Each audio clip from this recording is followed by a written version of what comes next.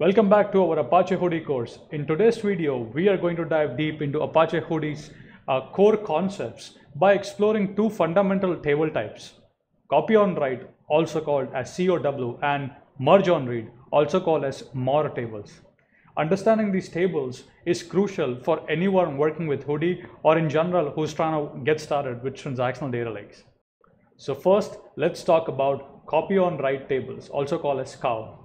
These tables are designed for scenarios where data immutability and versionings are paramount. Imagine a COW table as a repository where data is meticulously preserved. When you write new data into a COW table, instead of overwriting the existing data, Hudi creates a new version.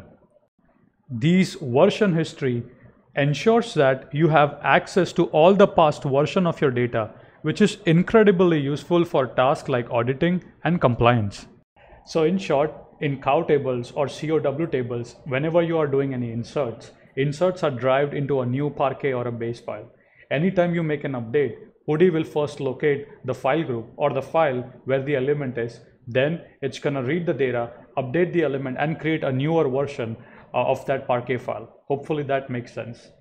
Now let's explore MOR table, also called as merge on read.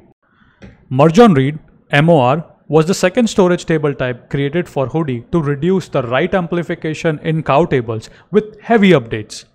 Rather than rewriting the entire file, MOR writes the updates into a separate changelog files. Then these changelogs are merged into a new file version at a later time configured by the user. Grouping these smaller changelog files together avoids rewriting the entire file multiple times. Now let's compare the COW and MOR table types. When should you use a COW versus when should you use a MOR table? Let's compare the first thing, that is the write cost. In COW, the write cost is higher, meaning anytime you have a lot of updates coming, Hudi has to create newer Parquet files or newer versions of it, right? Versus in MOR table, what happens is these updates are stored into a log file and they are compacted at a later time. Write latency is higher in COW. Write latency is lower in MOR tables. Query speed is pretty fast for COW tables, but in MOR tables, it is slower before compaction. Once the compaction happens, the query speed is, the same, right? Hopefully that makes sense.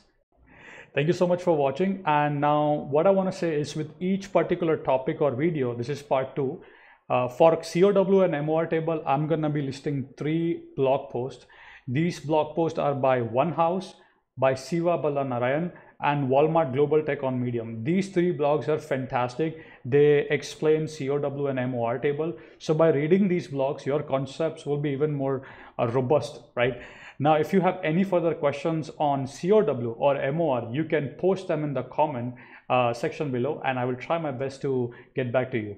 Make sure to check the resource section in the description, which will have all these links, so you can go ahead and read further if needed. With that being said, thank you, and I'm gonna be seeing you in part number 3.